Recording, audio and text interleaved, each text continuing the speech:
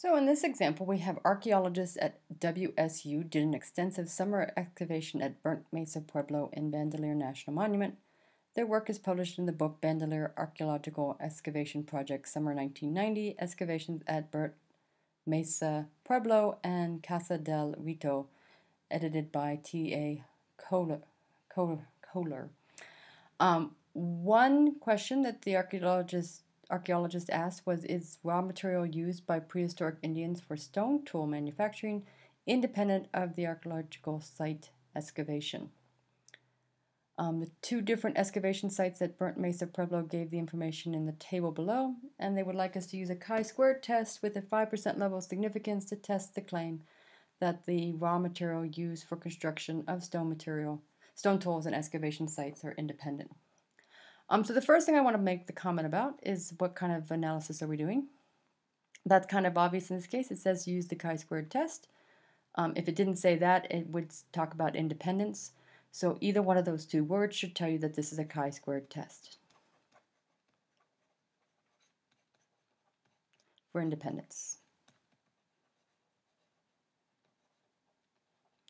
All right, that being the case, here's our data. So there were 731 stone tools made out of basalt at Site A. There were 93 stone tools made out of obsidian at Site B, and so forth.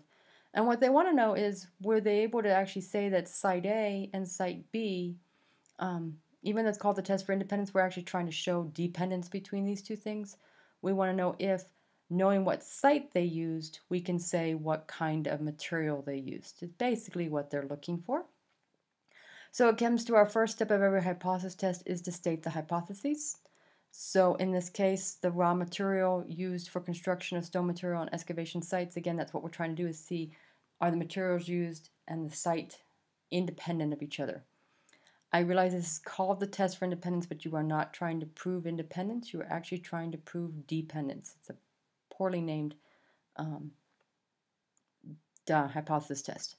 HA, the raw material used for construction of stone tools and excavation sites are dependent. So again, that's really what we're trying to show, is that there's a dependency, so that we can say if we're at Site A, then we most likely used this type of material. These are written out in words because there really isn't an easy way to write symbols. Usually our first step of every hypothesis test is to state the random variables and parameters, but this test is really about qualitative data, and then we just count it up from the qualitative data, so it really isn't easy to write down those things.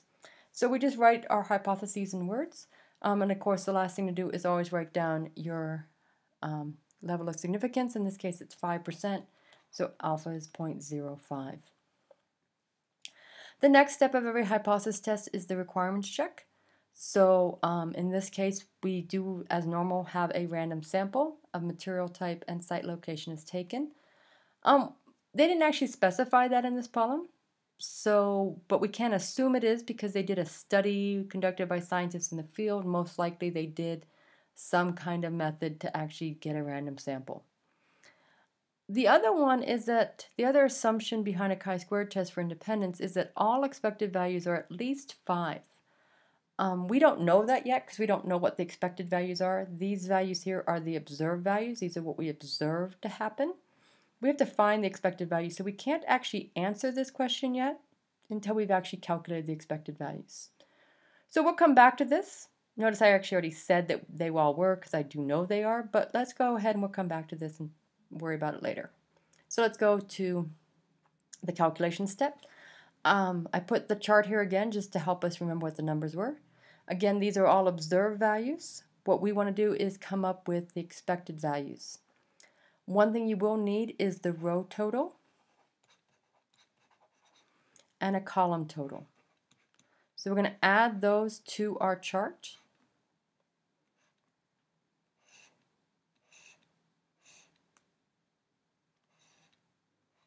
All right, so when we add up all of these numbers, we find out that there were 1,428 different items collected from Site A, and there were 1,296 items collected from Site B. We also know that there were 1,315 items that were basalt, 195 items that were obsidian, 1,035 that were perennial chert, and the last one is there was 179 that was some other material that wasn't specified. And altogether, there were 2,724 different items that were included. The reason we need that was that it helps us to come up with the expected values. So we want to find the expected value for each one of these numbers in our chart, so each one of these cells. The expected value turns out to be the row total times the column total divided by the total, the grand total. So if we want to know the expected value for this number right here, then we would use its row total, which is this number of 1,315, and its column total of 1,428. So for this one right here, for the 731, its expected value would be 1,315 times 1,428, and then you divide that by the total of 2,724. Turns out that number is 689.36. Instead of doing each one of these, I'm just going to actually write it up in here into the cell that I just found. Now, to do the next cell, I would, let's say we do the 584 cell. That would be the row total of 1,315 times the column total of 1,296. Again, you multiply these two numbers together and then divide by the total. And that one turns out to be 625.64. Now let's go back, go to the 102. The 102 would be the 195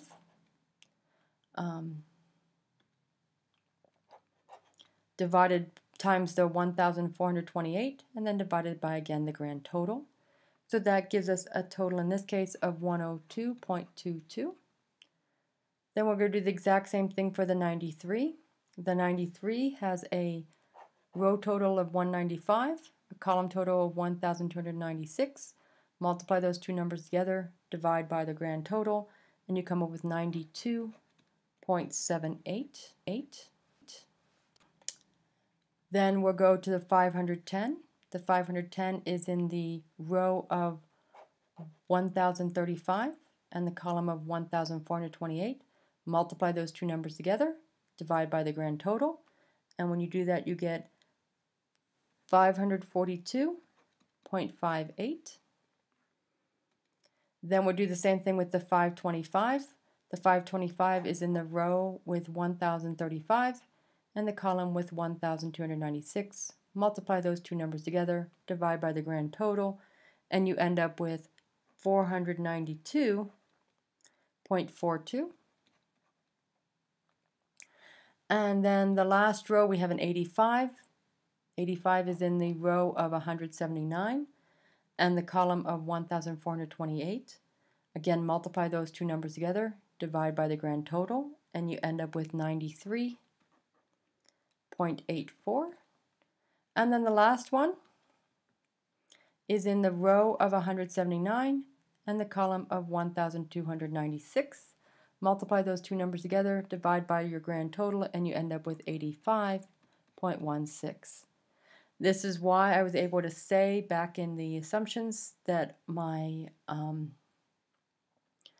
all of my expected values were greater than 5, because you could see every single one of these 8 numbers is bigger than 5. Alright, so now we can actually go ahead and calculate our test statistic. The main thing to understand here with the test statistic is we want to see how far away are the observed from what we expected to have happen. So if we want to know how far away the observed are from the expected, it makes more sense to just subtract the observed minus the expected. So we're going to actually do this in columns. It's way easier to do this in a column setting than to do it in a formula setting. So we had 731 we had 584. These are all of your observed values. We had an observed value of 102, an observed value of 93, an observed value of 510, an observed value of 525, an observed value of 85, and an observed value of 94.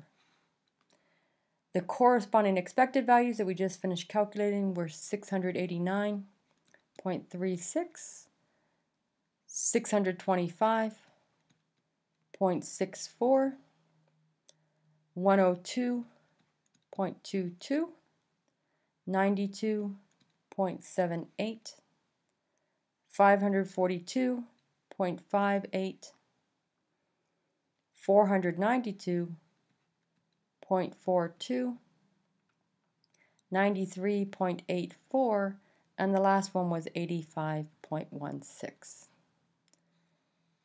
So now what we're going to do is we're going to actually do observed minus expected. So we're going to take each of our observed values, subtract off its corresponding expected value. The first one I get 41.64. The next one I get negative 41.64. The next one gives me a negative 0.22. The next one gives me a positive 0.22. The next set gives me a negative 32.58. The next one gives me a positive 32.58. The last set gives me a negative 8.84 and positive 8.84 for the last one. It is a coincidence that they all end up this way, but it turns out a lot of times they end up nicely where you have these pairs. Sometimes you don't get them. But one of the things you're going to notice, if I add this column up, I get 0. So that doesn't really help me very much because that tells me that the total is 0, which doesn't really give me any insights into what's happening. So we're going to actually create another column here. The reason for the zeros is the negative signs. So one way to get rid of negative signs is to square them. So we're going to square each of these values. So the top number squared is 1733.8896. The next one will also be 1733.8896.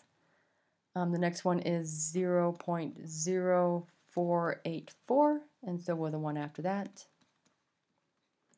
The next one is 1061.4564. And also 1061.4564. And the last two are 78.1456 and 78.1456. Now these numbers are just big. Some of them are big because the expected value was just big. So the way we kind of get rid of that largeness is we divide by each of the corresponding expected values. So I would take this 1733.8896 and divide it by 689.36. When I do that, I get 2.5152. You can keep going with decimal places, but we'll just stop at some point here. The better to keep many decimal places, but for this example, we'll go ahead and cut them off just for the video. You're then going to take the next number of 1733.8896 and divide it by its expected value of 625.64.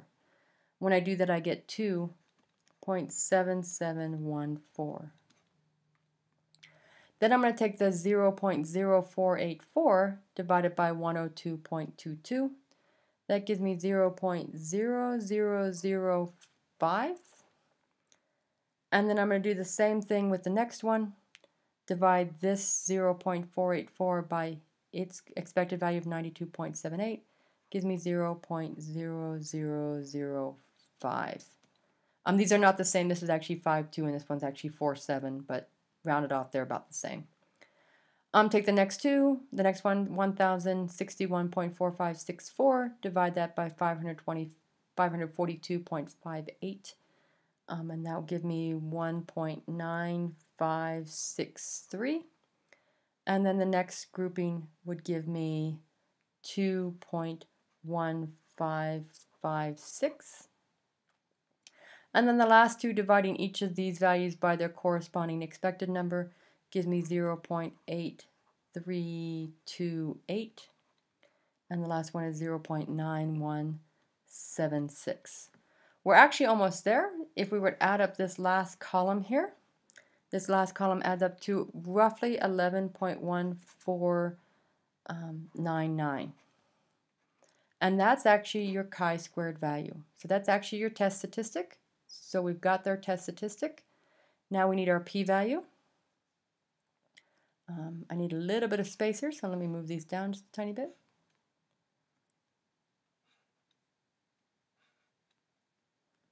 Okay.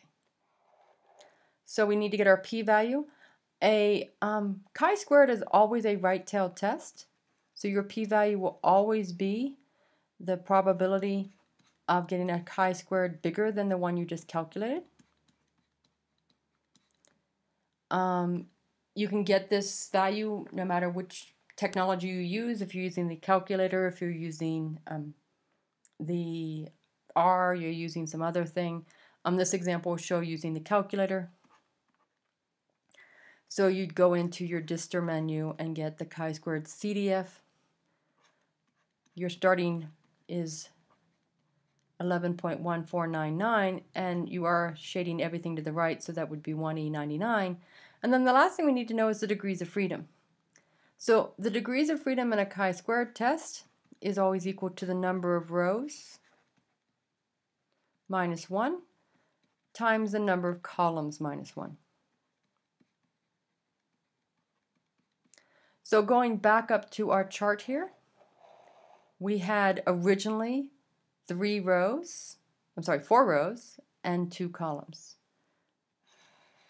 So we would have this be 4 minus 1 times 2 minus 1.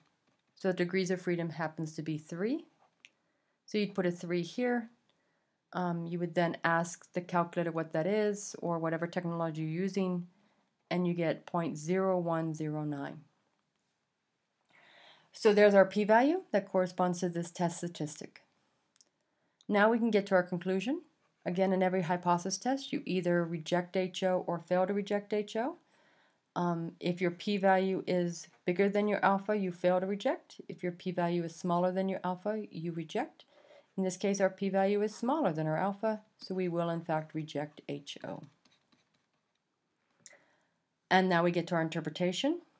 Again, since you rejected HO, that means you do have enough evidence to show HA. So there is enough evidence to support, well, what did HA say? So let's go back and look at HA. HA says that the raw materials used for construction of stone tools and the excavation site are dependent. So that's what we're going to write here. So there is enough evidence to support that the stone tool construction and the excavation